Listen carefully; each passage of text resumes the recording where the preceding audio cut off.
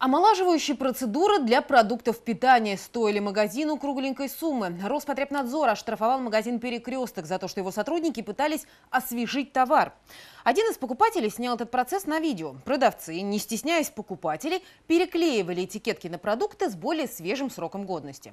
Сюжет об этом мы показывали в нашем эфире, а затем Роспотребнадзор начал проверку и сегодня озвучил итоги. Было установлено, что персонал магазина «Перекресток» переклеивает этикетки, тем самым продляя сроки годности продуктов. Кроме этого, из материала было видно, что колбасные изделия хранятся с нарушением температурного режима. Данной информации было достаточно, чтобы в отношении должностного лица возбудить дело об административном правонарушении и привлечь его за выявленное нарушение к административной ответственности. Юридическому лицу внесено представление об устранении причин и условий, способствующих совершению этого административного правонарушения.